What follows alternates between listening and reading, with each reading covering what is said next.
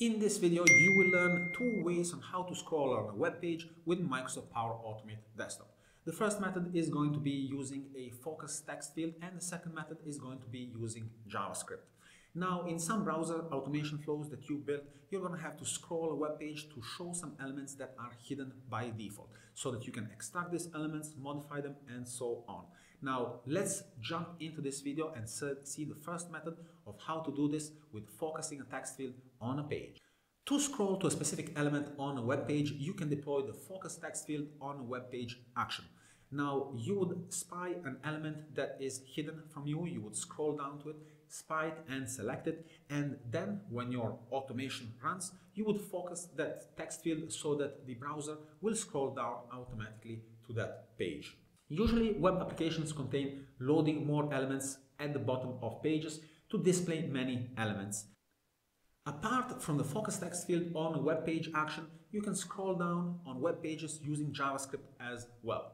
To run JavaScript on web pages, use Execute Javascript function on the web action, found in your Microsoft Power Automate Actions pane.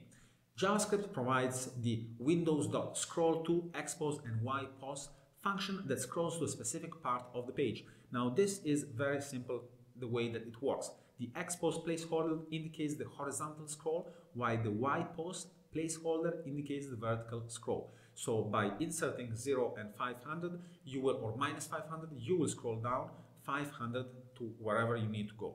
You can replace both placeholders with hard-coded values, properties, or variables. In the following example, the function contains hard-coded values, and you can use this in your browser.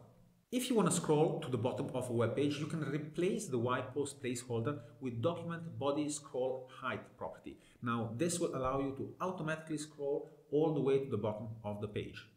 If you want to scroll inside an element of a web page, not the page itself, you can use the HTML DOM property scroll top. In the following example, the function locates the div element and scrolls vertically 10 pixels down. Now, this is useful when the scroll down is not contained on the page, but in a div or an element that pops up or that is separate from the main page.